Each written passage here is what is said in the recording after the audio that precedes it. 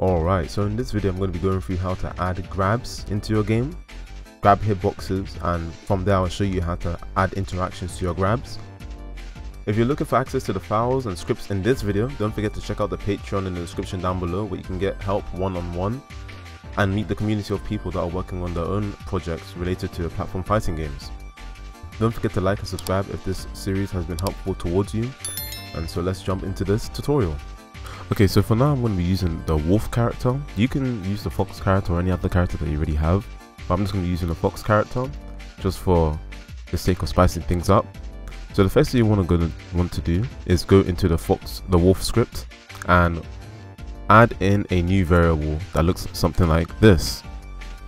Once you've added this line 45, which should be export var grab box with a packed scene, you want to scroll down to where your hitbox and create projectile functions are, and you want to add in a new function that looks something like this.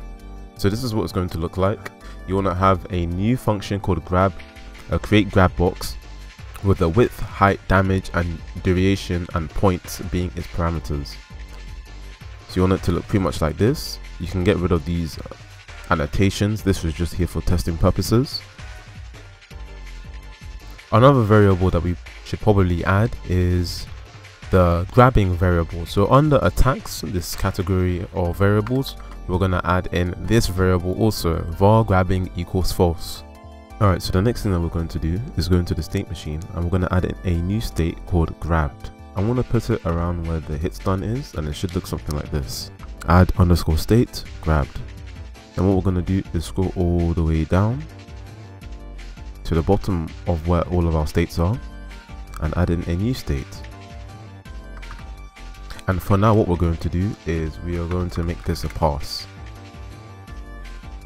From here what we're going to do is scroll all the way down to the bottom of the state machine, and above where we added the hit freeze functions from one of my other videos that you can find, what you want to do is add in a new function and call it grabbed.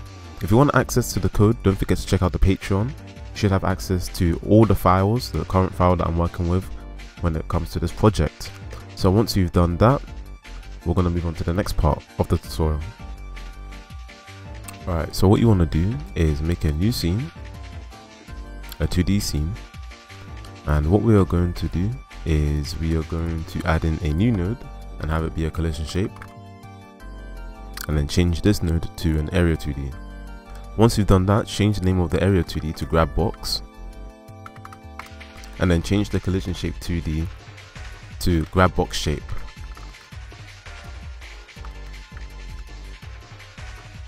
Don't forget to select the shape for the hitbox, or grab box I should say, and make it a rectangle 2D. As well as, if you want, you can go to the grab box shape and change the debug color so that it's distinctive when you're looking at it in the editor.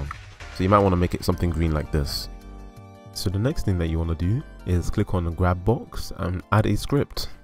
We're going to call this grabbox.gd, and in this script you're going to want to paste all of this code. Don't forget that this code is going to be in the description down below in the Patreon, where you have access to the whole project and prior versions of the project from the other tutorial videos. And so I'm about to go through what each of these lines of code means. Alright, so in the first part of the script we're going to have our variables to declare.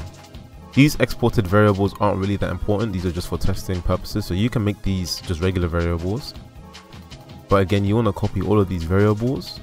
An important one to note would probably be grab box, which is going to get the collision shape node. The next one would be set parameters, which is also from the hitbox tutorial video that I made. So you want to copy this. And then you have grab box collide. The way grab box is going to work, so the way grabbing is going to work, is that we are going to first detect the body of our enemy player. Then we're going to add a certain amount of damage to our player, because some grabs do damages. And then what we're going to do is we are going to reset the frame timer for the body of the player that we've just grabbed.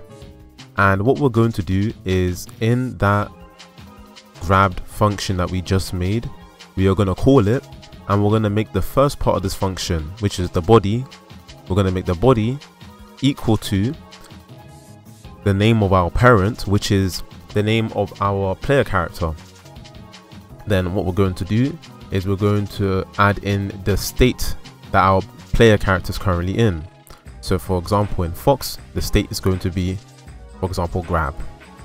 And then what we're going to do is make it so that our opponent is going to enter the grab state, which is why we added it. And then we're going to teleport the opponent towards the position of the grab box, and we're going to make the opponent's velocity equal to 0 so they can't escape the grab. The reason why we have this grabbed function as being called in our enemy is so that if, let's say, you grab your opponent and they're moving really fast, your opponent is not then able to come out of the grab. So this is the way we're going to check for that. And so what we're going to do is say that our parent.grabbing is going to be equal to true. And in our ready function, what we're going to do is we're going to create a new rectangle shape 2D, and then we're going to set the physics process to false. In the physics process, all we are doing is incrementing the frame counter by 1 each frames. You can probably rename this to a name that's more appropriate, but I was just using this when I was doing the testing. And so let's say the duration of the grab box is meant to be 30 frames, which is half a second. If the frames reaches half a second, we're going to make it so that our parent is no longer grabbing, and the hitbox is going to Q3, aka it's going to destroy itself. And so that should be it for the script. Don't forget to press Ctrl S and save the script, and that should be it for the script. So the next thing we want to do is go to our Fox scene and then go to the state machine, and where our grabbed state is, we're going to want to paste in this code.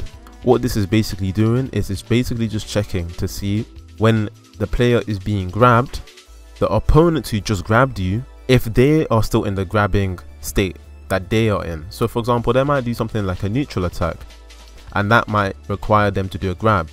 Well, this line of code is going to check that our opponent is still in that state. If that opponent changes state, then we are no longer grabbed. This is just so that any errors that may occur from moving too fast or not being in the right position does not occur, as our opponent will do an attack that's meant to grab the opponent, and if they go out of that attack, our character who's being grabbed is no longer still grabbed, as that is a glitch that is quite frequent to happen if you don't have a line of code that looks something like this. Alright, so now that we've added this grab state, we're going to now have to add in the attack states that allow us to use the grab function that we've just added. Alright, so from here what we're going to do is we're going to scroll up and add in our new states. So scroll all the way to the top. I'm going to add in 2 new states for this attack, and it's going to look something like this: jab and jab_1. So now we're actually going to add in the code for the jab and jab_1 states. You want to scroll down probably somewhere where the ground attacks are, so somewhere around here, and we're going to paste in this code. So as you can see, we have jab, which looks like this, and then you can see that we have jab_1, which looks like this. Alright, so once you've added in these states, you now want to scroll down and add the animation for these states.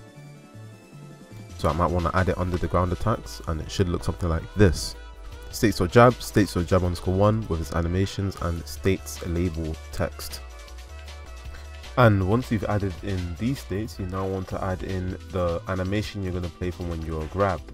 So I'm going to add it underneath the hit stun state, and it's going to look something like this: states.grabbed, and it's simply just going to play the hit stun animation, but the states text is going to be grabbed.